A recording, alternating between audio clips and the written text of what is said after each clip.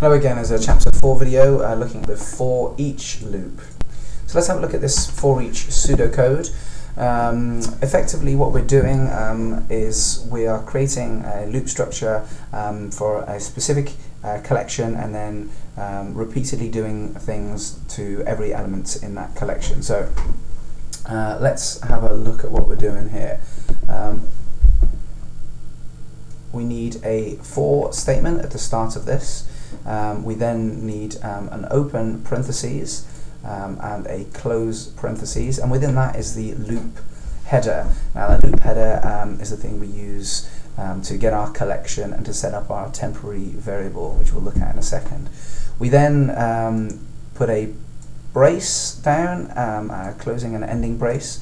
Now for every element in that particular collection, everything within these braces gets done to every element in that collection. So the loop body, which is shown here, that occurs every time there's a element in the list. So for example, if there's 5 elements in the list, then that loop body will be implemented 5 times.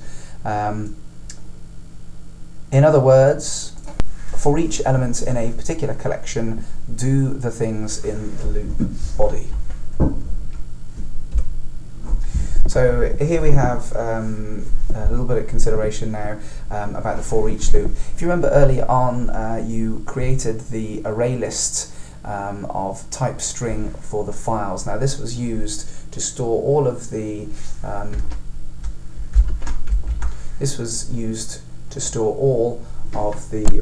files. So here's our files variable which we created. And that stores all of the strings, which are basically all of our file names. So what we do is we use that files name in our loop header. So if you see here, then that's the files which we use for that. We then need to create a temporary variable, which we're going to call file name in this particular instance. So what we do is we iterate through the collection, and for every element in the collection, that's brace, whatever's in that brace in the loop body there gets implemented. So in our case, what we are doing is we're outputting every single file name to the screen. So this file name gets outputted for each element in the list. The English way of saying this is for each string in the files array list, print out each string, or again we could say for each file name in the files, then print out the file name. So let's have a look then at how that looks in terms of an object diagram, what actually happens. So here's our object diagram. We can see that we've got our files object, which is represented there, and then this refers to that files object there. What we do then is we say, okay, once the brace is seen, then whatever's in that loop body gets iterated out each time. So the first element in the list is at index 0, which is this one, and then that will get implemented the first time round the loop is done. As that gets to the end, so that will implement this line of code. Once that therefore gets to the second brace, or the closing brace, it then starts again, and then uses the second element in the list, which will be that one. That becomes the second element in the list. And then once it gets to the second brace again, it will then restart at the first brace, and then use the third element in the list, and then that will keep iterating on however many elements there are in the list. So let's have a go with that. I've actually implemented this method in our music organizer version 2.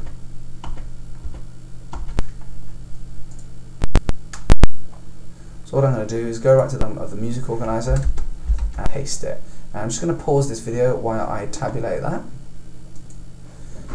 Now just pause the video so that I can tabulate that and make it look right. It's very important when you create your methods, if you do any copying and pasting, that you make it tabulated so you can follow it easier.